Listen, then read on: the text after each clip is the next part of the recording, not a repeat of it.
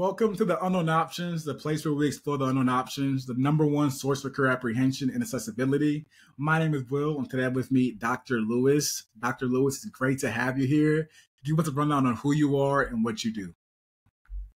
Hey, no, thank you for having me. I'm so excited. I've seen this podcast a while, so I'm excited to be on it. Dr. Lewis, it's funny title, but a doctor of occupational therapy. So we really look at people holistically and how we can help them be as independent and in the environment that I work in as safe as possible. I work in the acute care setting in a hospital. So I work in a lot of the ICUs, the step down ICUs and the floors. So really how we can help people be safe with their everyday activities. Nice. I love it. I love it. We want to explore your journey, the good, the bad, and the ugly. When did Dr. Lewis, when did you get started on this journey? I'm sorry, that's so funny. No, I appreciate it. It's just like I was telling you earlier, like an imposter syndrome, but we paid for it, so here we are. So my journey started, I always knew that I wanted to work with people. I love people so much. I just didn't know what capacity I wanted to work with them in. So during undergrad, I went to school at Virginia Tech and they had a human development program. And I had gotten an email like, oh, if you want to work with people and help people, then do this. So like through there, kind of like networking in a sense, had no idea what occupational therapy is. And I've realized very quickly, neither do a lot of people. So that's why it's fun to be able to like advocate a little bit on what we do and who we get to help. But I heard about occupational therapy and I obviously like medicine is kind of what a lot of people I think of when we first think of like how can we help people. And don't get me wrong, I think medicine is great to a certain extent, but I believe in holistic medicine and what we can do for ourselves. And I believe in empowering people and that if we can help ourselves be as independent as possible, look at social determinants of health is a passion of mine, that we can be even more successful than some medication can help us be. If that makes sense. I know I'm kind of, I can go on a tangent about that. So that's kind of where I found my passion for occupational therapy. I have had family members that I've been like taking care of. My grandpa at the time had dementia. And so I kind of got to see the great skills that OT can really bring in to help for like memory and things like that and apply it. And then had a school close to home and right outside of Charlotte open up a doctorate program. So I got to stay home, but also help my grandparents at the same time. So it kind of everything really fell into place. I really feel like God really has a plan, and that the fact that that opened at the time that I was home, and then through there learned a lot about like more community health and kind of just went for there. I'm still learning, but we started. So I love it. I love it. Tell us your path. I mean, you obviously have your doctorate. Tell us your path from like high school to college. And like, did you always want to be a doctor? We know how you decided on that specific path, but like, tell us your path. We know it was a grind. Yeah, for sure. So, I mean, like, I was always that kid, like, that would just, like, clown with my parents and be like, oh, one day I'm going to call me doctor. Like, did I ever think it was really going to happen? Absolutely not. It just so happened that at the time when I had found out, like, OT was, like, something that I was, like, really interested in and really wanted to do with my life, that they were starting to, like, require doctorates. It got extended since then, since COVID. But the program that had opened closest to me was a doctorate program. The doctorate program also gave me the opportunity to do a capstone, which is kind of like a hands-on OT program within school, but then also really ties in the research component. And that's something that I'm hoping to get more involved in. And so I was just, like I said, God has a plan. So I was blessed enough that that program opened, and from there was able to kind of like find myself, because OT like very broad. Like I said, it's helping people find their independence, and that can be anything in any setting, which is also the cool part, but also the overwhelming part, because I'm still finding who I am within OT. I'm in the hospital system now, which I never ever thought I'd see myself in. Interesting. And it's very hard, but I really like it. It's a challenge, and I I really appreciate things that challenge me. Mm-hmm. So, but I mean, I think that there's a reason for everything. So I got this job offer, everything lined up as far as when I was moving. My church started actually in Baltimore. Okay. So it kind of just like made sense. Nice. And the people that I've met have been incredible.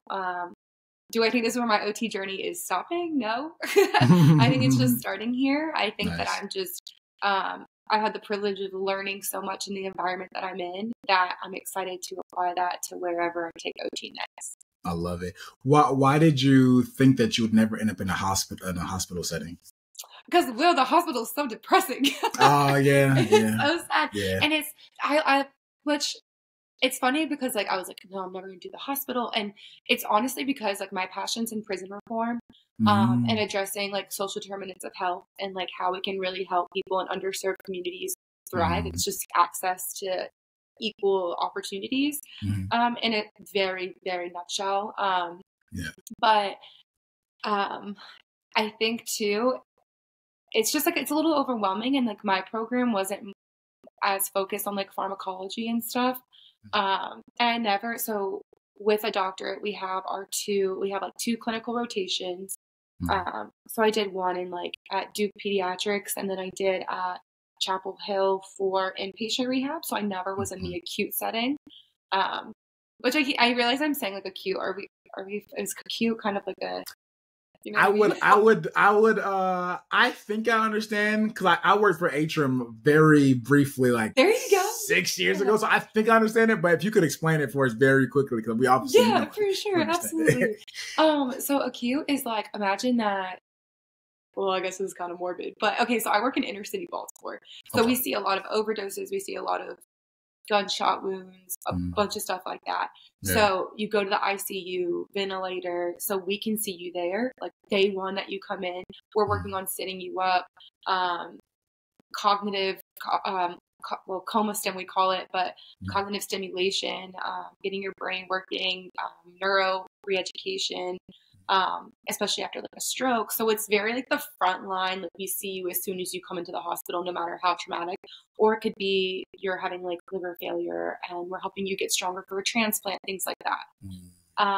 And then either there's different ways that you can progress from there. So you can either go home, you can go to what's called a subacute rehab, where it's like you continue to get rehab about like an hour a day to get better.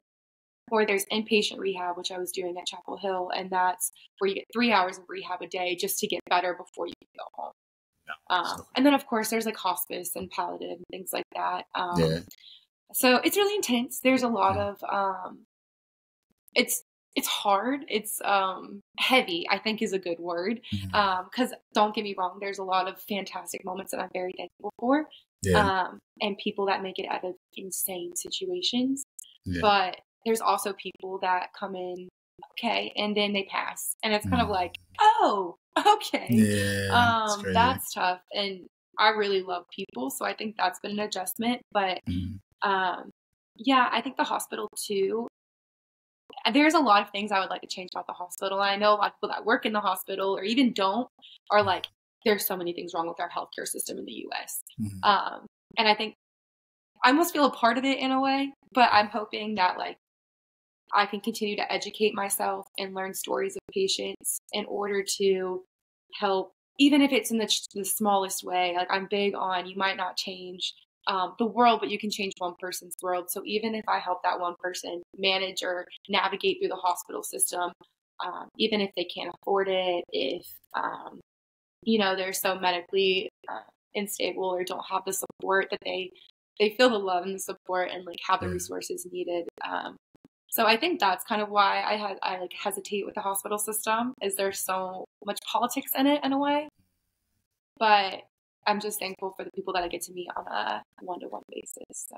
What's one thing you would change about the hospital system and why? Oh my goodness. Or just not even a hospital, just like I guess the healthcare system as a whole. Oh my gosh, one thing. Where do I start? I don't know why my brain is going to this immediately, because there's so many different things as far as like insurance and what they'll cover and not, and access to their medication that they need literally to live, and you can't because you can't afford a house. Like that makes you any less of a human? It's disgusting.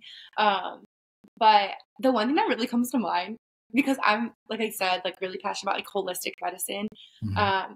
is the sleep. And like, I know it's reasonable for some people, but like, I just feel like the hospital, we preach, like, oh, you need your sleep, you need to eat healthy, you need to do this, or you Mm-hmm. need to be active.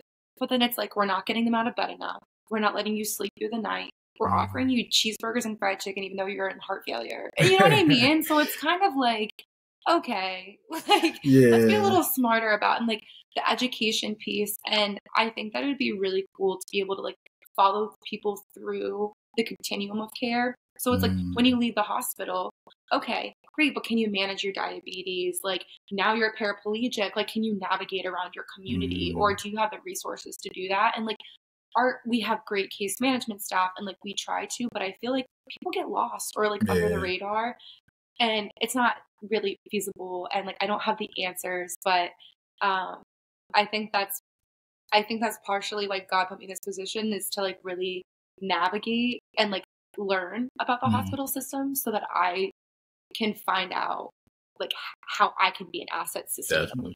Definitely. So, You can only work on problems that you can work on.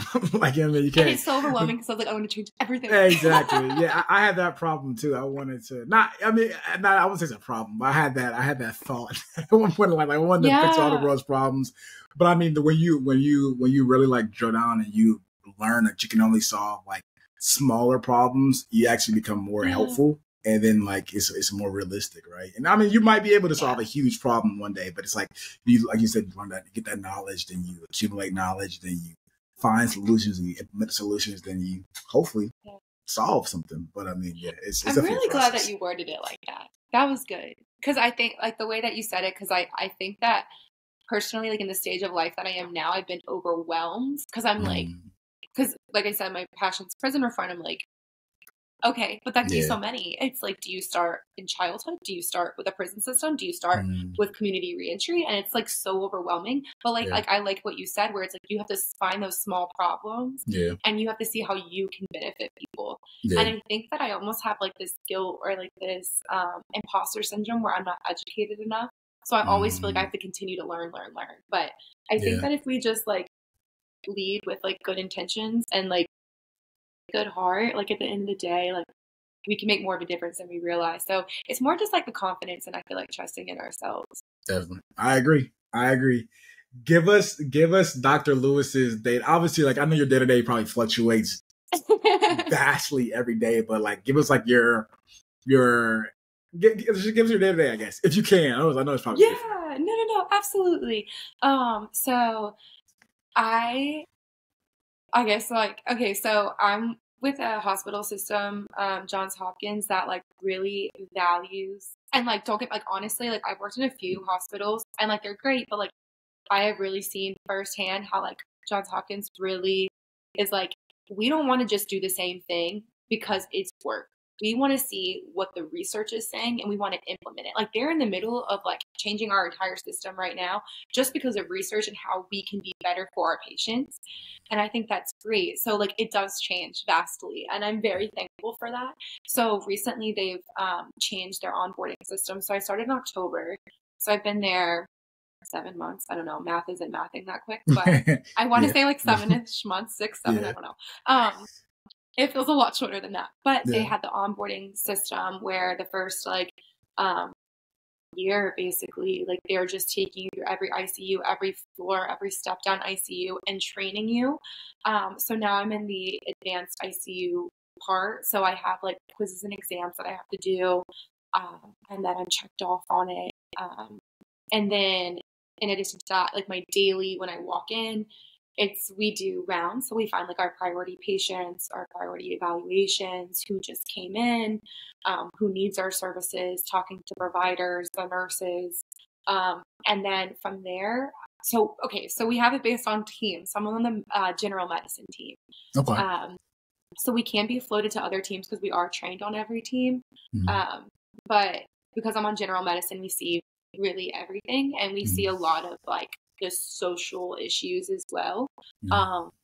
which is hard, but it's almost like why I like it because I'm like, this is just reminding me like Yeah. what my motivation is behind system and like reform, things like Definitely. that. So based on the needs, we'd identify the patients that we're going to see that day, and then chart review, talk with the team, treat them. So a lot of what I look at in the acute setting is, hey, like, I don't know, let's see, you had your leg amputated. Like, how do you get to the bathroom, brush your teeth, shower, dress? How are you a father to your children? Like, you know what I mean? Like, how do you navigate in your community? I look at anything that helps you be independent. And it's crazy because, like, I mean, we have patients that have been there months and months and months. We have people who've been there 2 days, but it's those patients that are like, I haven't brushed my teeth in 5 days. You brush their teeth when I tell you they are a different person. I'm weak. But it's those little things that you take for granted every day that is like, you no longer have an arm. How do you do it? How do you cut meals for your kids? It's little things like that. And like, that's what OT, like people are like, all you do is brush teeth. But it's like, but if you haven't done that and you don't have the arms to do it anymore, or you had a stroke and like you are not able, like there's so many little things that it's like those little things we take for granted. If you're able to do it after an injury, you can change a person. I'm telling you. Definitely. So basically our sessions focus on that. We start when we see a patient for the first time, we start with an evaluation and address what is important to them. And that's something I really like about the profession because it's like, it's so person-centered, client-centered, where it's like, how can we help you? Like if going to the movies is important to you, how do we navigate getting you there, getting in a car, purchasing those tickets? Like if you have low vision, like there's so many different aspects. So we get to know the person, their deficits, their strengths, and then how we can play on those to really help them continue to be as independent as possible. So we look at a lot of technology, equipment, and go from there. And then we make goals. We work on those goals every time that we see them. And then eventually make a discharge plan with the team based on their medical stance and how they're doing physically. Okay. I love it. And their support at home. Okay. I love it. I actually learned a little bit about OT because my dad had a stroke. So I met a lot of different like doctor. I mean, I met a lot of different people like through his journey through the healthcare system. So I really appreciate what you guys do, and that's a great description of what your like day to day could look like. Now we're gonna move on to the not so speed rounds. I'm gonna turn up the tone a little bit. It's gonna be the first question. It's gonna be like obviously a speed round. The first question is what are passionate, creative, holistic. Ooh, I don't know why that fourth one's getting me. Just elaborate on why passion's important to become a doctor. And like I feel like I mean that in a passion for people, because if you're not passionate about people and understanding who they are, you're not going to serve them. I feel like it's easy to go in with your mindset and be like, hey, this is what we do, like get it done. Yeah. But if you're not passionate about learning and like loving them for them, then they're never going to thrive. Love it. That makes sense. Okay. Maybe first. Love is another. I feel like love's got to be in everything. Yeah, it's valid. That's definitely valid. Yeah. Like, love is missing from a lot of, I guess, careers and professions. Absolutely. And it's so, like, I think that's too why I was hesitant about the hospital system, because it's overbearing and it's just like a cycle of people, and you become desensitized. Yeah. And you have to remind yourself, like, if this was my dad, or if this was my grandfather or mom or sister, that like this was me, like how would I want to be treated? So that passion comes there. Empathetic. That's my fourth word. Okay. Yeah, I like that. Yeah, it makes sense. Yeah. You made a good point there. My dad saw like a cardiologist a few weeks ago, and my mom was really happy because the dude, like he said, this is the doctor, not dude. Sorry, Dr. Miller. The doctor was like, I want to treat, my dad's name is Prince. I'm going to treat Prince how I would treat my own brother. That's what he said on the call. So like my mom was really happy about that, because she was like, he's showing like passion, like empathy, like you said, to another person. So like who's in like a lower position than him. Okay. I love that. That's huge, because I feel like that even plays such a big part in the recovery, because it's like, it's like I was talking about earlier, that like white coat syndrome, like where it's like, oh, like you feel like you can't talk to, like, I think that's stupid. Like we're all people, like, you know what I mean? Like, like there's a lot of things I don't understand about people that come in, like my patients. I'm like, wow, that's incredible what you do. Yeah. But I think that it's so big to be on the same page as people and like treat others how you would want to be treated, because that helps so much in your healing and like your peace of mind. rather than there's, I'm telling you what to do and you have to do it or you're going to die. Like, it's just corny. Like, that's so dramatic. That's crazy. That's crazy. But I've heard it. Like, I've heard it where it's like, I'm the doctor, but I'm not the person going through this. So, like, I also don't know what you're feeling and, like, your circumstances at home. Like, I know you based on a 20-minute conversation. Yeah. Makes sense. So, yeah. You're right. Okay. What does a world look like without doctors of occupational therapy? Ooh. A lot less, well, successful, that's a little dramatic. But I feel like less independent. Like, I feel like, and I mean, it depends on your culture too. If your culture is where it's like someone suffering and hey, it's up to us to take care of them, great, that's awesome. But I feel like in my experience in the American culture has been like, we want to do for ourselves. So the whole point of OT is to empower people and bring that independence. So I don't want to say less independent because I don't want to like feel like without us everybody's screwed. I mean, if it's true, it's true, right? but that's our goal. So I would like to think that is what we give to the world. So what's the good, the bad, and the ugly about being a doctor? The good, I feel like, is just those personal relationships that you make. Because like I said, like a million times now, like I really value those people and like being able to see the success or like your dad, like after having a stroke, it's not just, it is about the patient, but it's about their family and who they can continue to be for them. And seeing the success is great. The bad, which I've been seeing a lot lately, which is sad, like especially like within the acute system. And like at the hospital I'm at, we get a lot of very like tough cases, like which thankfully like I've been able to learn a lot and there's been a lot of success, but there's also not success. There's also heartbreak, and it's not just for the patient, but it's for their family, because sometimes the patient's ready to go and the family's like, I can't. And I'm like, if I was in your position, I'd be the same way. And it's like, how do you comfort somebody like that, you know? And then it's just, I feel like that's almost the bad part is like from the patient perspective but from the therapist perspective is like, it's how do we take on those emotions and be as empathetic as possible, but while also protecting ourselves and being able to be there like completely for everyone. Like that. So I feel like that's the bad part, is that like it's hard to give yourself to everyone while remaining yourself. That's good. That's a good quote. It might be quote of the year, 2024. That was good. If it came out right. But I don't know, it's hard in that way because it's not only to the patient, but to their family and their loved ones, or like whatever their family looks like, even if it's not blood related. Or even if it's just like, I want to get home to my dog and I know you're not going to, it's like, how do we overcome that? Or oh my goodness, like I'm missing my son's graduation, or I'm missing my own graduation because I'm in the hospital. I feel like that's the bad part. That's kind of ugly too, to be honest. But I feel like the ugly is like almost the lack of ability to do stuff. And I know it's not always just the hospital system. Sometimes it's just life. But there's sometimes in the hospital system where I'm like, we could be doing a lot more with this person, or there should be more options as far, and like some people prefer to be unhoused, and that's, do your thing. Like that's cool. But these people that are working or are on disability and they can't access the health, the medicine that they need, they can't access the housing. Like if they just had those, or they don't feel like they have equal health care or equal education or the health literacy part, it's like, that's ugly, because that's on us. Like what are we not doing to make sure that everyone feels like they have the equal access and opportunity to healthcare, and that they're going to be treated the same, and like not everyone's going to have that same outcome, but like that everyone has the same chance. It'll enable them, like put people on like an equal playing field somewhat. Exactly. But it's like, you know, people have more status than others, more money, or race or religion, or like whatever it is. The fact that can have an influence on healthcare is ugly. That's my ugly part. I like it. Yeah, it's true. Okay, I like it. This question, are you underpaid or overpaid as a doctor? Look, I'm gonna say well, okay, so but I think like mindful, it's like a doctor in the rehab setting.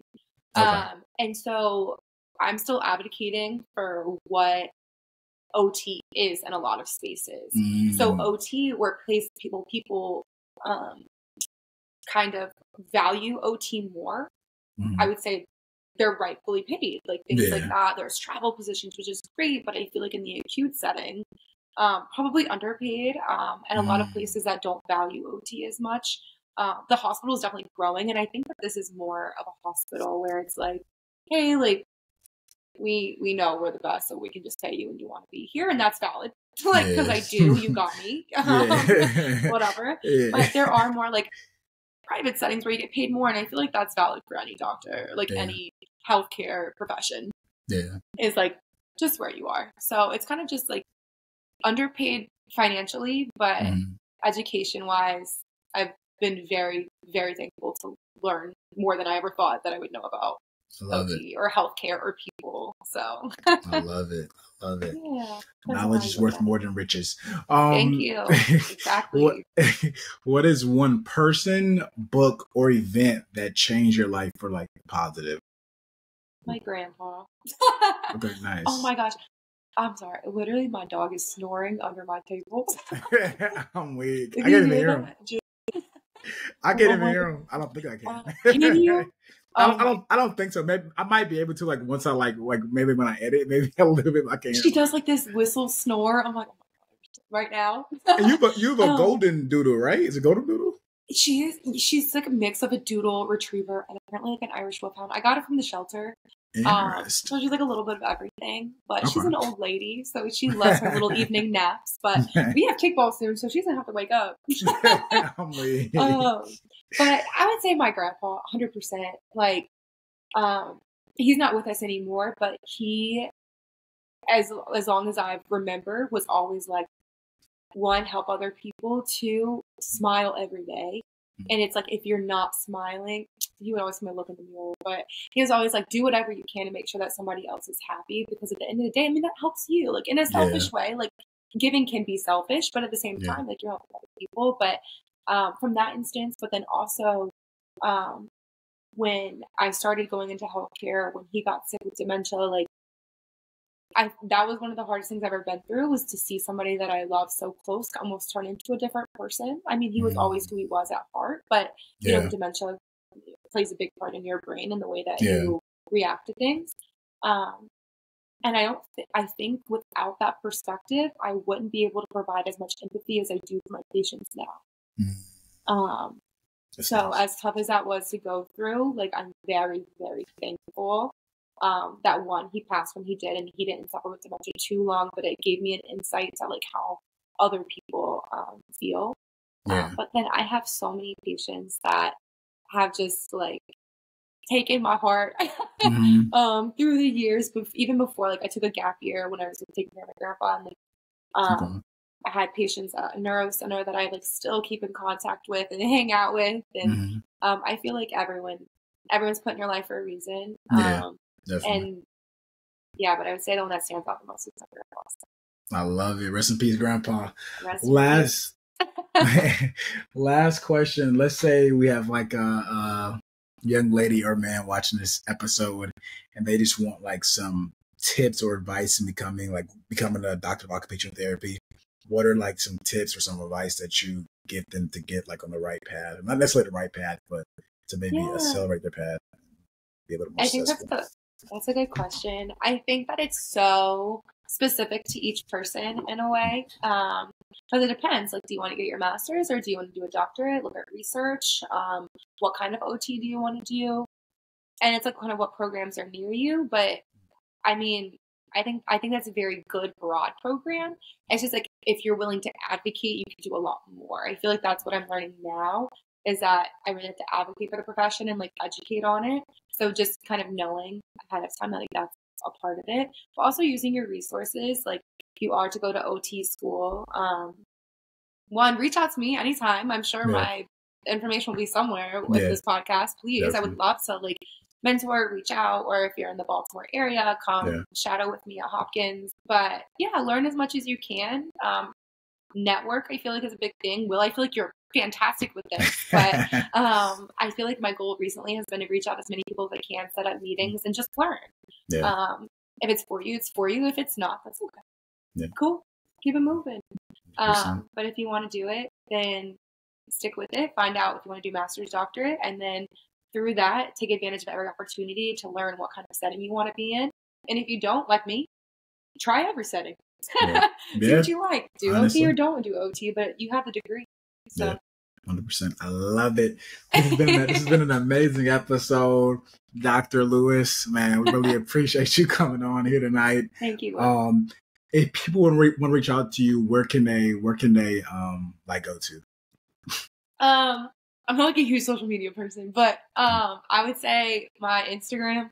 I want to say, oh my god, I made it like middle school. Mackenzie, MacKenzie 0425. Birthday.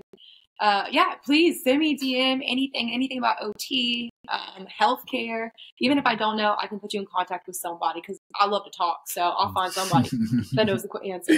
Perfect. We love it. And I'll put the Instagram in the link, the thumbnail to another link at the bottom so people can just click on it. So perfect. Yeah. Awesome. Thank you again. I hope everyone learned a lot. I know I've learned a lot about the healthcare system, occupational therapy in general. Thank you again. Y'all have a nice night.